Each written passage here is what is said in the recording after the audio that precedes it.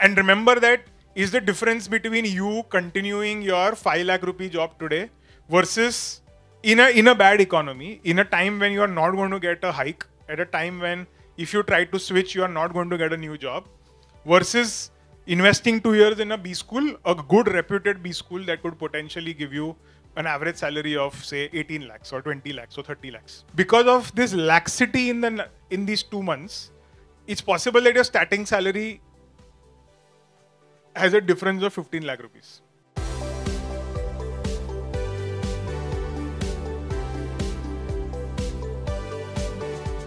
So I have a question slash statement to make, and maybe if any of you would like to contradict me or debate or agree, happy to hear your views. But I think that 2024 is the best year to enter a business school. Why do you think I'm saying that? Yeah, anybody who wants to go? Market will rise up, recession will end. There is an assumption here that there is a recession right now. Is that true? Okay. What tells you there is a downturn in the economy? Because if I was looking at last quarter's GDP data, we seem to be doing very well. Given where we are today, let me go on record and say that I don't think a lot of the top IIMs are going to be able to place the entire batch this year. It's just not going to happen because there are no jobs out there. Right? It seems so counterintuitive when I look at the stock market. You feel as if we are in some crazy boom. Right? Don't ask me why that's happening, because genuinely I don't have a real answer for that. It's confusing for me too. Having said that, I think my hypothesis is that there are certain sectors of the economy that are doing much better, and then there are other sectors which are probably not doing as well. And services, especially IT services, the entire startup ecosystem, because genuinely there have been layoffs. There have more than layoffs. There hasn't been enough job growth, and we'll probably see a lot more bad news in the coming days. And that's okay. That's how economies work. That's how cycles turn.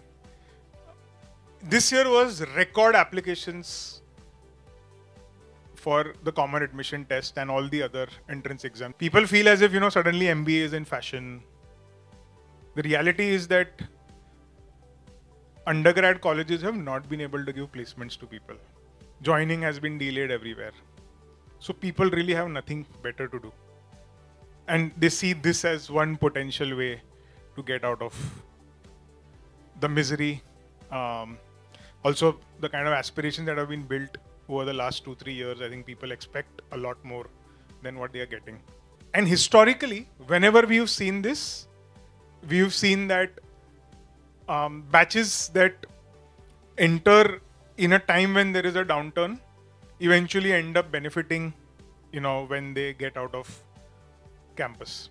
I would wish that you also get the same experience, and that you are lucky enough to ensure that we ensure that the economy is back on track and jobs in the services sector, in the IT sector, and the startup ecosystem, pick up again. From whatever I hear and see, there is also a slowdown in the consumer goods segment. A lot of FMCG companies are also struggling. It's great right now to not have to hunt for jobs and focus on yourself and build skill, right? So getting into an MBA this year might be a great decision.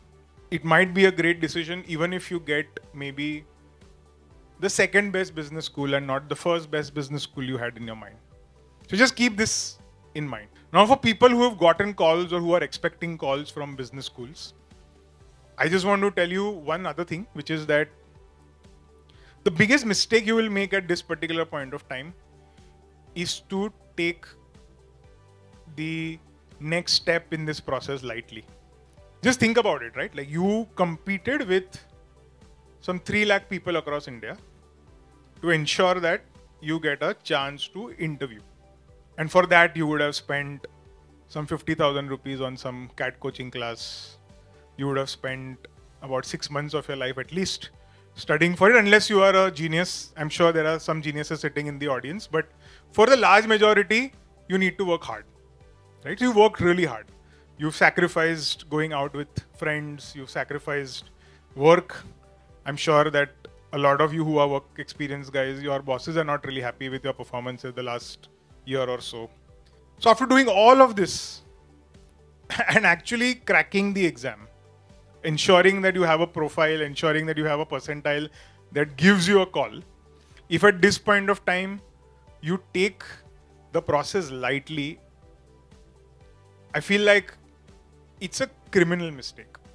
And you have to think about the impact of this next 2 months, right? I always tell a lot of people who meet me that January to March decides, whether you are going to be in sports person terms, an elite player versus an okay player, right? Because what happens is that a lot of not so elite players, they relax after they achieve a certain level because they are satisfied with that, or they feel that okay, now I have done enough and I'll sail through. But then you have these elite people who will double down on their efforts, who will double down on their investment, time, money, to ensure that they crack that final frontier and get in. Because genuinely, just think about it, there are enough examples of people who worked for 2 years, they've like taken the CAT multiple times, gotten a call after that, and then relaxed, and then eventually realized that not only have they lost those 2 years, they've also ended up making a mistake where, because of this laxity in these 2 months, it's possible that your starting salary has a difference of 15 lakh rupees. And there are countless examples of such people. So the entire VAT PI bit is something that I would really hope that you take seriously. It's probably more important than CAT. The odds are better as compared to the CAT because you are competing with some 3 lakh people there. Now you're probably competing with 3,000 people. In some cases it will be 5,000 people. Do not take it lightly. You will not be able to hack your way through this. This happens because people look at interview training as something which is soft, right? I don't have to learn formula for this. I don't have to do effort of trying to conceptually understand something. But things like communication skills, things like ensuring that you get the interviewer to ask you questions which are your strengths, things like ensuring that you are well versed with what's happening in the world around you.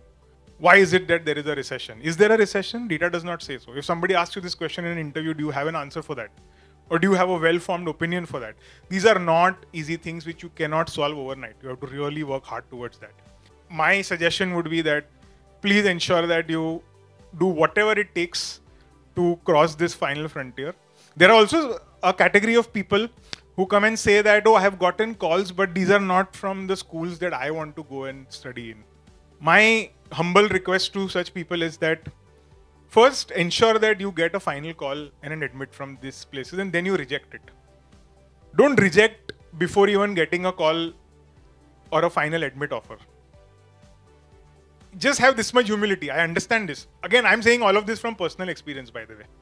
It's not like, I was also 23 at one point of time in life, and I've also made these mistakes. So, by the way, whoever has probably not known this already, I had like 3 IIM calls and 2 other B school calls, and I ended up converting none. It was by an absolute stroke of luck that I got a waitlist convert literally 1 day before the session was starting at IIM Indore. Otherwise, I wouldn't even have been able to say that I am an IIM alumnus. And I think it was purely because I took the entire process very lightly. I thought I'm a non-engineer, I'll easily crack this. And also, I did not get a call from IIM Ahmedabad, so who wants to go to Lucknow, Indore, Kozhikode, right? So that kind of arrogance was also there. And I used to tell people that, I'll convert it and I'm going to reject them. But I neither converted it, I was not in a position to reject them. And literally on the last day, when I got a call saying that, you might get an admission, I kind of felt grateful at that point of time. So I hope that, you guys don't have to go through a experience like that, and life has been kind to me as well. But we have to learn from, whatever mistakes we've made, right? So for all of you who've gotten calls from any business school, please make sure that you give it your best. You join whatever program is required.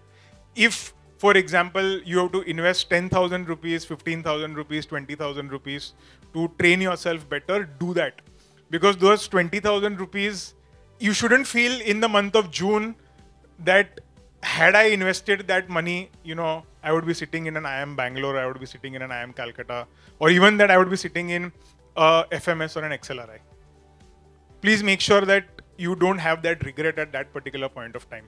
And remember that is the difference between you continuing your 5 lakh rupee job today versus in a bad economy, in a time when you are not going to get a hike, at a time when if you try to switch, you are not going to get a new job, versus investing 2 years in a B school, a good reputed B school that could potentially give you an average salary of say 18 lakhs or 20 lakhs or 30 lakhs. So compared to that, any investment that you do today, is absolutely worth it. And it's almost like a call option, right?